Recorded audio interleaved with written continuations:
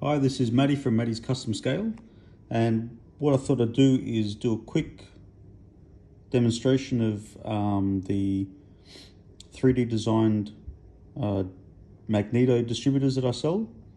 I use them on most of my engines, and a similar sort of format but slightly different sizing. And I just wanted to show why I did them and how to make wiring engines a little bit easier. So this is about a top fuel size distributor, and what you can see is there's the base, the main body of the distributor, and then the elements that pop up, and then the second piece is just a lid, an MSD branded lid, and one glues on top of the other. Now the reason why I did that is to try and pass wires in between these spokes from one side of the engine to the other side. So instead of having to wire things individually, it became like a faster process. Now it's a little bit hard to see, but these are some black magnetos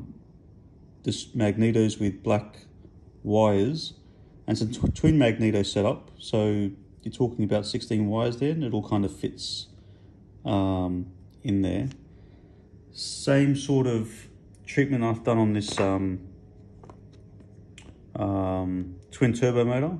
So it's a front mounted pulley driven distributor, but you can see the main body at the back and then the cap at the front, and the wires passing through. And so the wire from one side of the engine goes through here and then out to the other side of the engine. So you're talking about 4 pieces of wire.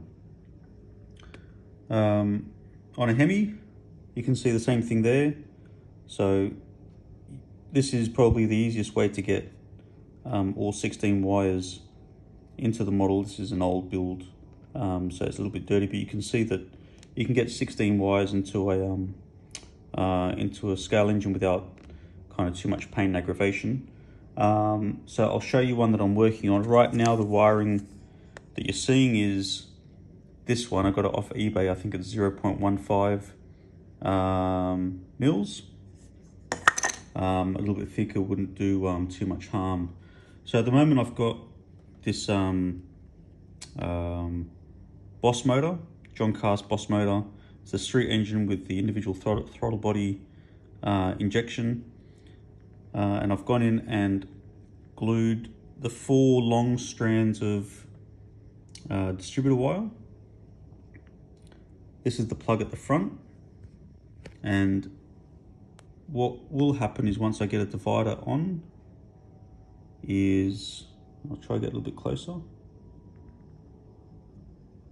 that wire will pop in. So I've just dabbed some glue into the center of the distributor there, and then what I'll do is I'll start to pass the wires now over it. So with the glue still wet, you can start to see how everything's starting to find a location. There you have it, the wired up Boos motor with the quick wire distributor.